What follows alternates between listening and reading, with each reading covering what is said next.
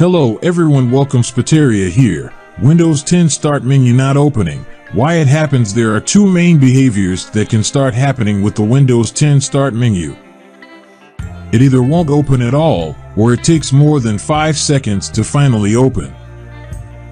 It's the second behavior that's the most common, and it's especially annoying because past versions of Windows always had instantaneous start menus. And how to fix Windows 10 start menu not opening.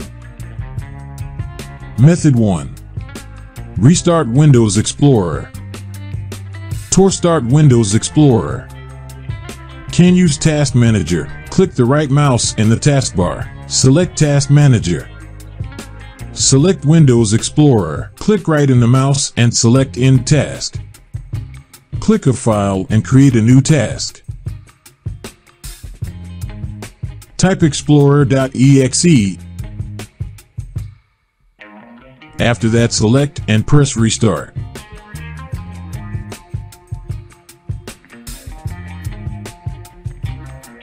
Method 2.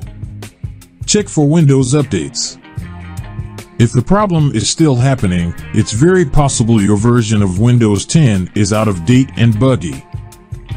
A good quick fix for this is just to make sure you have all of the latest critical Windows updates.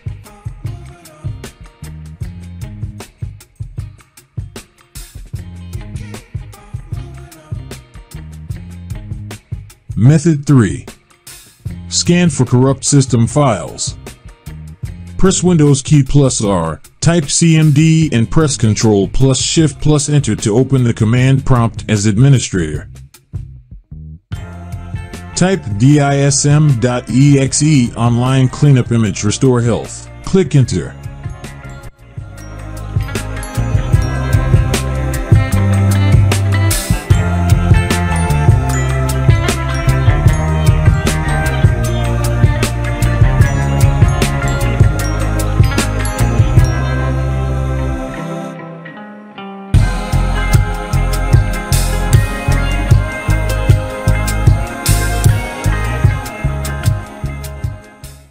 Then type SFC scan now.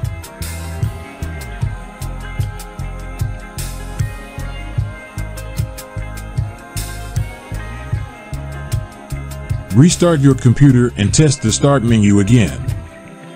Don't forget to like, comment, and subscribe Spateria channel. Thanks for watching.